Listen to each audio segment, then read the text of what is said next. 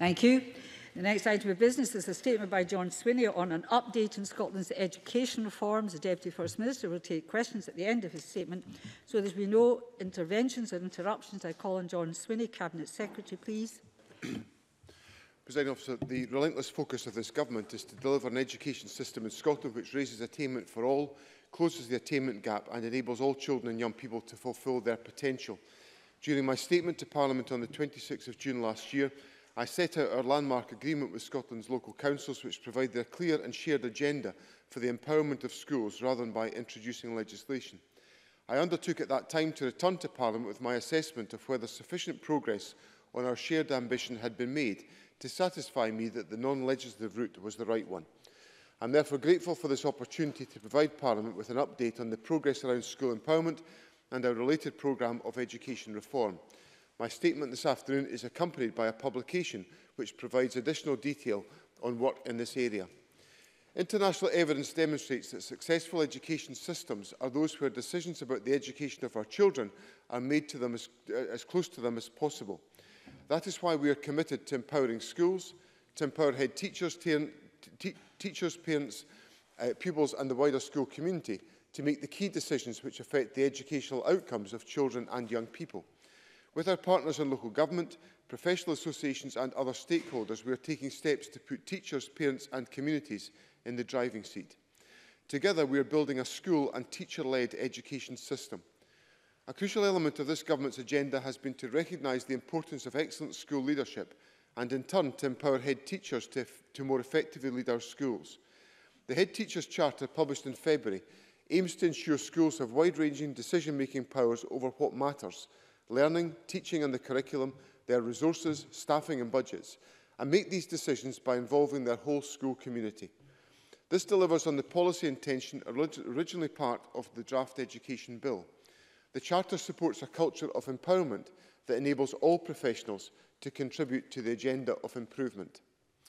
The Charter, in combination with linked school leaders' guidance, is now being used by schools and has been crucially co-produced.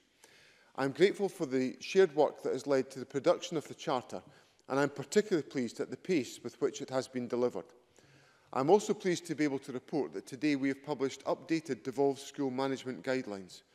This new guidance has also been developed in partnership with local government, while improving on existing advice, crucially reflects the expectations and opportunities of an empowered school system, including the Head Teachers Charter. The Scottish Attainment Challenge and Pupil Equity Funding have already empowered schools by allowing them to design solutions and take decisions specific to their school community. It is important we now capitalise on this and deliver broader budgetary decision-making to our schools. I have also committed to providing high-quality support for school leaders, many of whom are now beginning to operate in an increasingly empowered environment. With this in mind, I am pleased to note that last month Education Scotland expanded the support they provide for head teachers and will now provide a range of professional learning opportunities specifically focused on school empowerment. This, in combination with our investment in Columba 1400 Head Teacher Leadership Academies with the Hunter Foundation, will provide school leaders with the skills and confidence to flourish and deliver improved outcomes for the communities they serve. We are also deepening the support available to schools through regional improvement collaboratives.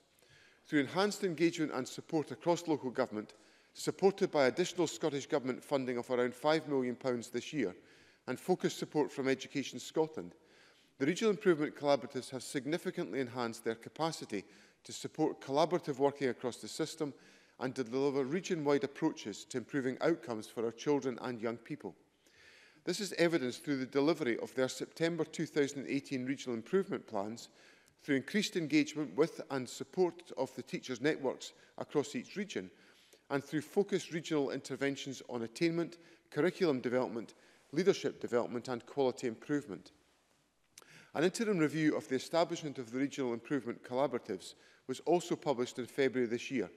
It recognised the significant early progress that had been made in establishing local governance, leadership and buy-in across each Regional Improvement Collaborative area.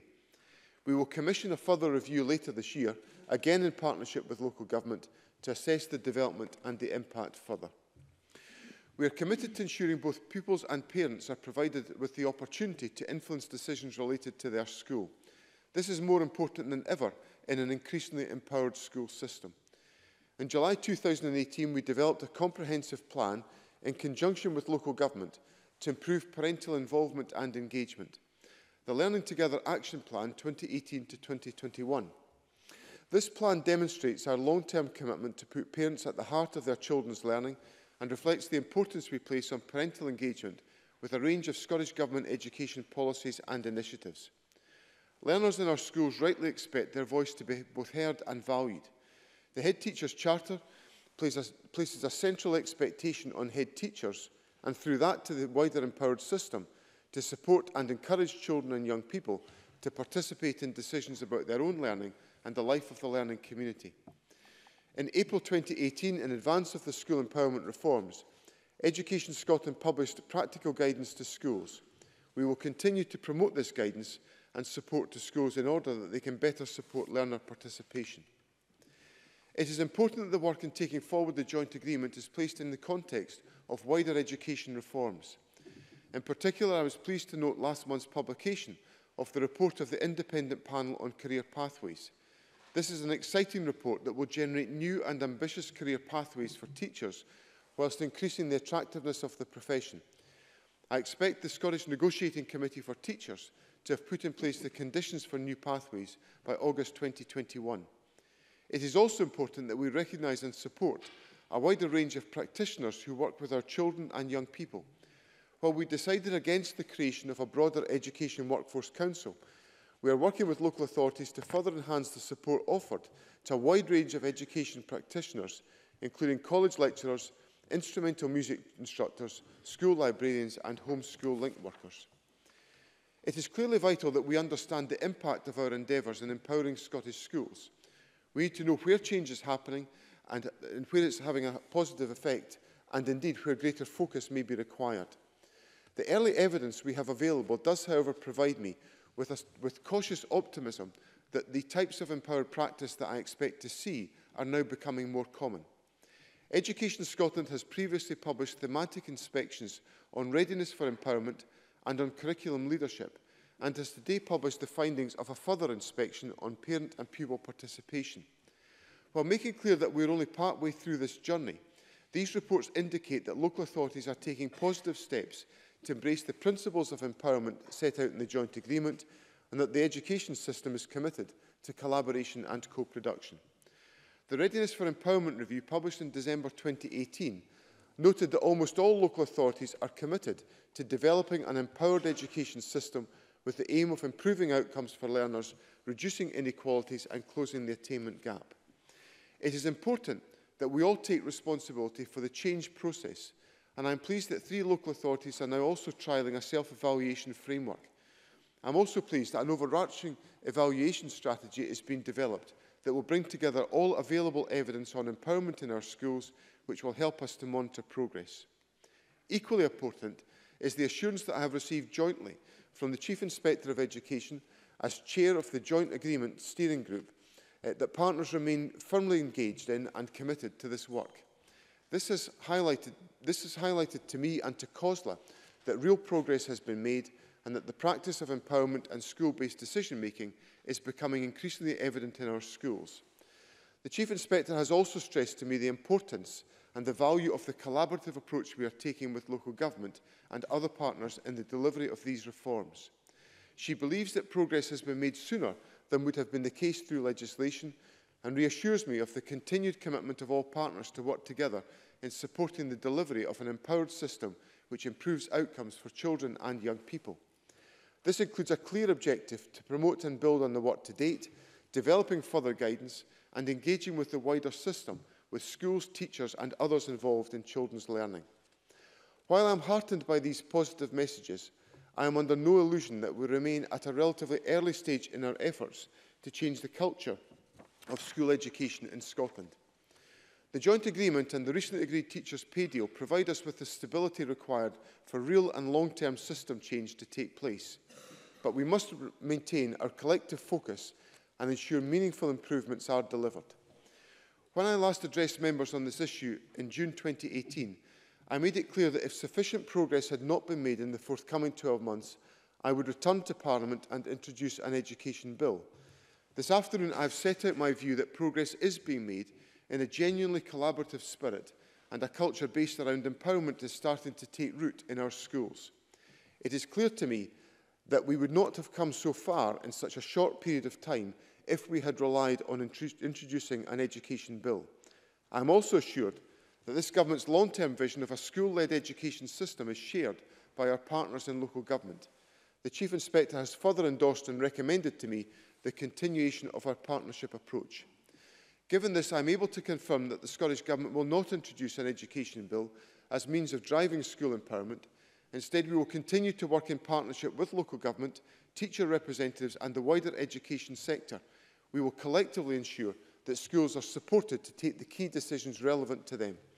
Presiding Officer, I am optimistic that our collaborative approach, through which we share a view of empowerment and collectively take responsibility for change, will result in improved outcomes for Scotland's children and young people. Achieving excellence and equity for all of our children and young people is the core purpose of this government, and these reforms are central to this work. Given the importance of this agenda, I would be pleased to return to Parliament in a year's time to once again provide an update on this vital work. Thank you very much, Cabinet Secretary. Cabinet Secretary will now take questions on his statement, as usual, of around 20 minutes. Could I ask those members who wish to ask a question to press the request to speak now? And I call Liz Smith, be followed by Ian Gray. Ms Smith. Thank you, and can I thank the Cabinet Secretary for prior sight. In the 2017 programme for government, Deputy Presiding Officer, the First Minister told us this: a new education bill will deliver the biggest and most radical change on how our schools are run. But then, exactly a year ago, the Cabinet Secretary decided to scrap the bill, defending the U-turn by telling us that faster progress would be made to improve school standards without legislation. Now he is telling us that he has cautious optimism, that standards are improving, and that this improvement has not been made to be possible because of the absence of the education bill. Deputy Presiding Officer, you couldn't make it up, because there are no hard facts whatsoever to prove his contention. Indeed, it will not have escaped his notice that the Education Committee reported just recently, and I quote, "The lack of baseline data means no meaningful conclusions on upward or downward trends can be reached at a time of reform within Scottish education." So can I ask the Cabinet Secretary exactly what evidence it is that he has found that nobody else has found to prove that standards are improving across the board? Does he really believe that evidence supports his view when he says, and I quote, that it is clear that we would not have come so far if an education bill had been introduced? And finally, does he believe that when a local authority takes a blanket decision to move all its schools to a 6-column subject choice structure for pupils in S4, head teachers enjoy the greater autonomy promised by the Scottish Government? Cabinet Secretary. There's quite a lot of topics covered in that question, so forgive me as I try to address them. In relation to my statement to Parliament today, where I have recorded that I believe faster progress has been delivered by the collaborative route we've taken as opposed to the legislative route, I would cite this evidence. Firstly, that if we had been involved in a legislative process around the bill, we would not have been able to focus partners on the delivery of some of the specific components of the education bill. So the Head Teachers Charter is now available, delivered, implemented in Scottish education, when if we'd waited for a bill, the Head Teachers Charter would have only been enacted once we had put the provision in place. So there is the first piece of evidence.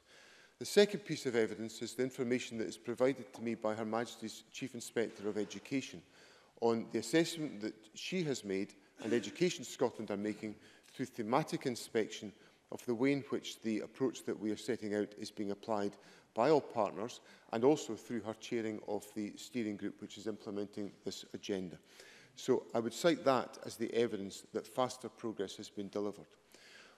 Secondly, that Liz Smith moved on to was about baseline data about performance within the education system. And I know the issues are here to be rehearsed in terms of the information that we publish routinely as part of the National Improvement Framework, where we set out year on year the progress that has been made by young people within our education system to a greater degree of detail than has ever been the case in the past, with levels of information published at Primary 1, Primary 4, Primary 7 and S3, where in fact no such comprehensive data was published in the past. And of course, the data that we all are familiar with demonstrates that attainment is improving within our education system, and the attainment gap has been closing, and that data has been well rehearsed in Parliament before. And finally, on the question of subject choice, obviously curriculum control is a matter which, under the Head Teachers Charter, and this is a relatively recent publication, will be vested in individual schools. Now, there is obviously, we're encouraging collaboration amongst schools within our education system.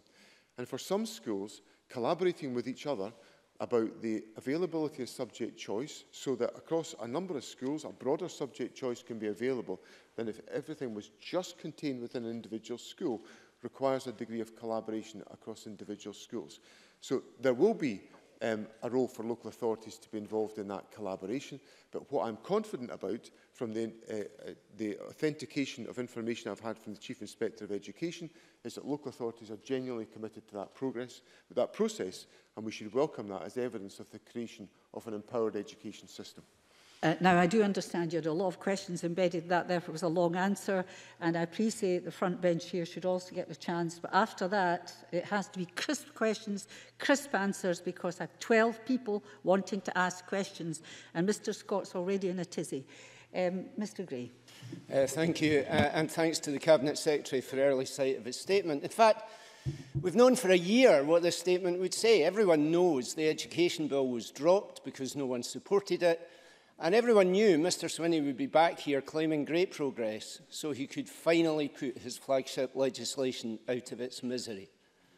But his reforms still don't address the real issues in our schools. Squeezed budgets, teacher shortages, a narrowing curriculum, a lack of rigorous data on literacy and numeracy, standardised tests parents don't want and teachers don't rate, an explosion of multi-level teaching, and a crisis in support for pupils with additional support needs. So having spent a year developing and delivering an empowered schools diagram, will the Cabinet Secretary now turn his attention to these real problems in real schools faced daily by real teachers, real pupils and real parents? Cabinet Secretary. I spend all of my time focused on the real issues that face Scottish education, which is why I follow the international evidence that says that a successful education system will be one where more decisions are taken as close to young people as is possible within the education system. And that is the culture and the approach that we're trying to create through the Empowered Schools reforms. On the various points that Mr Gray raised, I would just offer a few observations. On the question of budgets, local authority budgets on education have been rising for 4 years in a row, with a substantial increase in real terms in the most recent data available. Teacher numbers stand at the highest level they've stood at since 2010, with the largest number of primary teachers in Scottish schools since 1980. On subject choice, I know the Education and Skills Committee has been looking at the question of subject choice, but when I look at the options that are available to young people in Scottish education, I think there is a very broad and much broader choice available to young people than when it was the case when I was at school. On Scottish National Standardised Assessments, we commissioned an independent review to examine the issues, and it has reported and it has demonstrated the value of standardised assessments.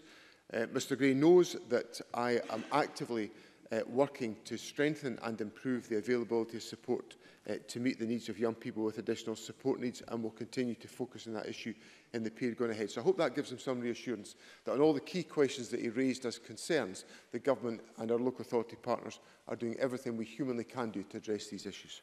Thank you. I have 13 questioners and 10 minutes. That's you've been told. Alison Johnson, followed by Tavish Scott. Thank you. The intention to devolve powers to schools is to empower head teachers as education leaders, but it's not clear what accountability mechanisms are in place to ensure effective oversight and scrutiny of those head teachers. And they've got enhanced powers now over budget and staffing. When powers with a local authority, Could I have your question, please? Yeah, we had democratically elected councillors in place to scrutinise. So what mechanisms are in place through the Head Teachers Charter and the devolved school management guidelines to ensure effective oversight is in place? Cabinet Secretary, if you can briefly, please. Head teachers are obviously senior employees of local authorities and will remain so under these reforms, so there's a direct line of accountability in relation to employment issues in that respect. But head teachers have a much broader approach to accountability, to pupils, to parents, to communities, to staff, to the way in which schools fulfil the needs of young people. And that is the conversation and discussion that an empowered school must have with its community to make sure the needs of all learners are being met. Tavish Scott, followed by Claire Adams. Thank you, Presiding Officer. Isn't the reality for parents and teachers unspent PEF money, unfilled head teacher vacancies and more bureaucracy in classrooms through yet more guidance? If the Education Secretary wants to work with teachers, as he said to Parliament today, why doesn't he actually listen to Primary 1 teachers and drop the national testing of 4- and 5-year-old boys and girls?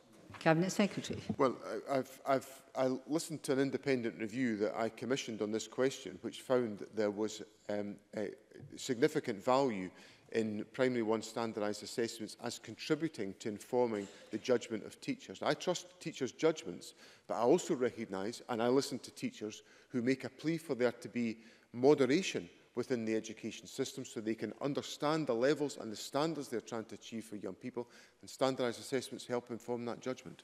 Claire Adamson, followed by Jeremy Balfour. Thank you, Presiding Officer. The Cabinet Secretary has previously said that, quote, the best decision about children's education are taken by people who know them best, the teachers, head teachers and parents, as well as young people themselves, close quote. Can the Cabinet Secretary outline how his decision to fast-track the implementation of his reforms has helped achieve those best decisions? Cabinet Secretary. What the quote that Claire Addison reads out reflects my reading of the international evidence, which argues for more and more decisions to be taken in the classroom by individual empowered classroom teachers.